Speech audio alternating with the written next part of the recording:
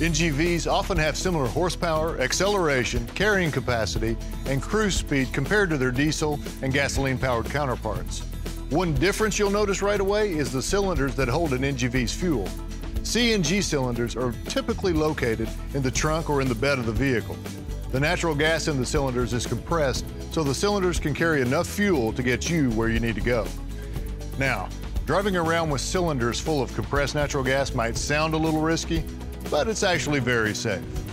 The way the tanks are built, the way they are protected, they're actually safer than a regular gasoline fuel tank. The gas is actually lighter than air, so it just dissipates to the atmosphere. Gasoline is half the ignition point of CNG, so CNG is a safer fuel to use. There are several mechanical differences under the hood. You simply install new injectors, fuel pressure regulator, reflash the factory computer, so that way the safety devices, including the fuel gauge, are still operating, including the check engine light.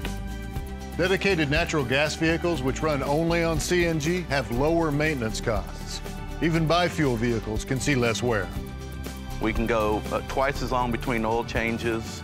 We don't have fuel filter problems. Natural gas is a clean fuel right out of the ground, and it's much less cost to operate on CNG.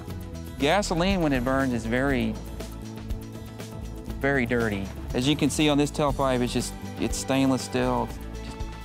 It's just like the day it was manufactured.